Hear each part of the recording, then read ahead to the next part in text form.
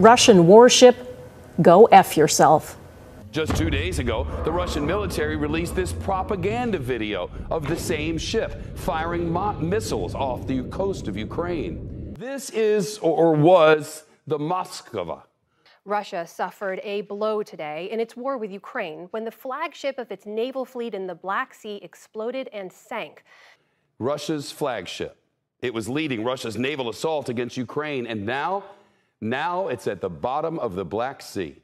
Ukraine said it hit the ship with missiles. The Russians said the fire was accidental. A fire broke out, and the Moskva sank in a storm while they were towing it into a port. The guided missile cruiser Moskva had 500 sailors on board. It's basically designed for air defense. That's what this ship is designed to do, not unlike our own cruisers.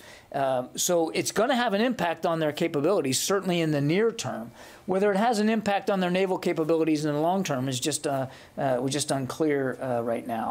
Still, it is undeniable that the sinking of the Russian ship the Moskva is a huge victory for Ukraine symbolically, and perhaps even more. Hello everybody, I'm David Shuster, and thanks for joining us. It was just a few days ago when Ukraine commemorated the defiance of their soldiers with this postage stamp. It shows a border guard on that island in the Black Sea literally giving the middle finger to the Russian ship, the Moskva. So the news that this ship has sunk is a huge boost to Ukraine and a major humiliation to Vladimir Putin's Russia. Consider this. Since the war began in late February, U.S. analysts estimate that Ukraine has destroyed around 5,000 pieces of Russian military equipment. The Moskva was the most expensive, costing around $750 million. And that's just the financial toll of Russia's naval flagship. A Russian politician in exile claims that only 58 of the 510 crew members on board the ship have been accounted for. That raises the prospect that 452 men went down with the ship and died. If true, it would be the single worst Russian military loss of life in decades.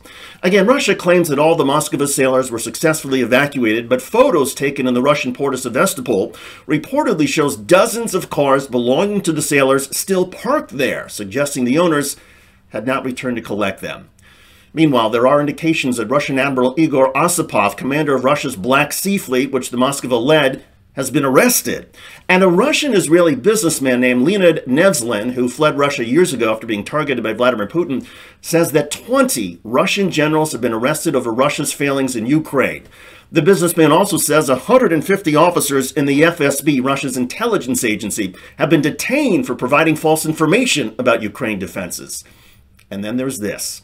Ukrainian newspaper Defense Express is warning that the Moskva could have been carrying 2 nuclear warheads designed to be fitted on the ship's P-1000 tactical cruise missiles. If that's true, the loss of the warheads in the Black Sea would be even more embarrassing to Russia. But never mind loose nukes, the sinking alone of the Moskva is a big deal. After the Moskva was told at the beginning of the war, Russia ship, go F yourself. Well, now it's happened.